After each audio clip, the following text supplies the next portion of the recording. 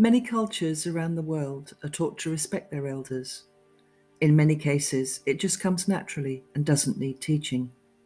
We can see much kindness and thoughtfulness coming from younger generations towards elders, with much love emanating from both.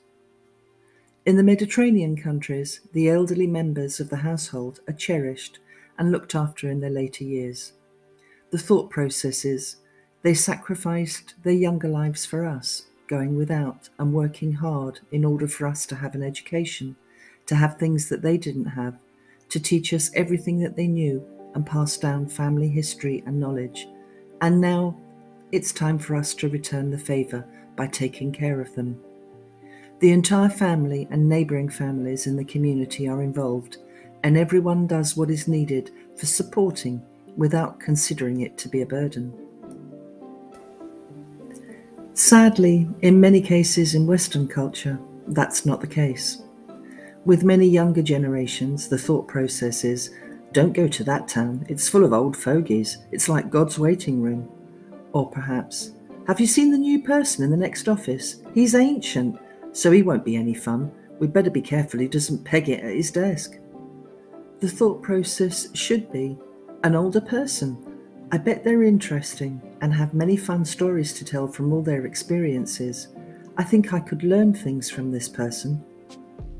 Unfortunately, attitudes that used to exist in the West have been abandoned in recent years, just like the elderly. Many that are in need are left alone and don't have the support, consideration, or the care that they need. They've been abandoned by their families, abandoned by their communities, and abandoned and let down by those who consider themselves in control.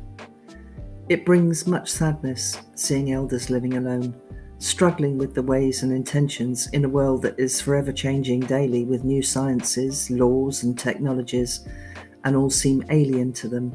It's no wonder they feel lost. It's sad to see older people working in manual labour positions.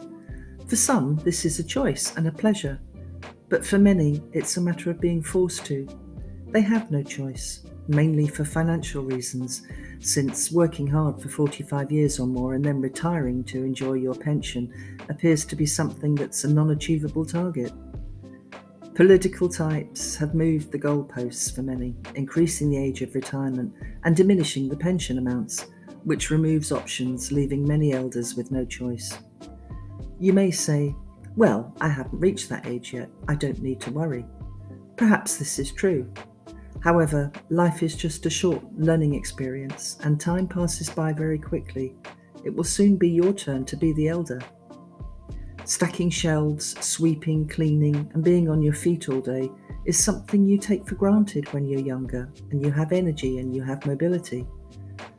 In colder climates, the weather can play a negative role for the elderly. Aches, pains, and tiredness comes on easily in cold weather.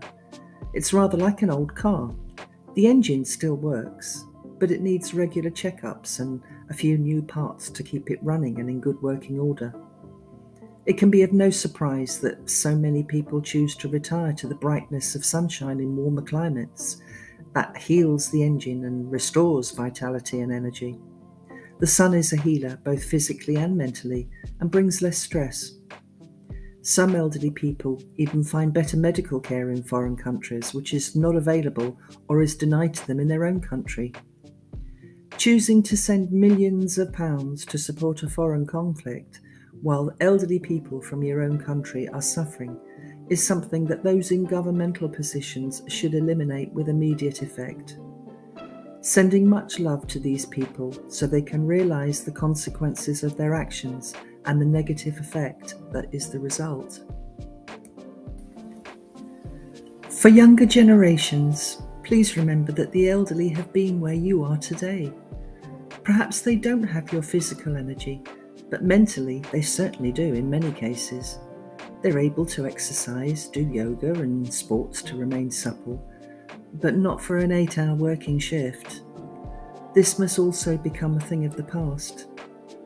Governments and governing bodies need to lower the pension age to what it was before, without any excuses. It worked, and it worked for a reason.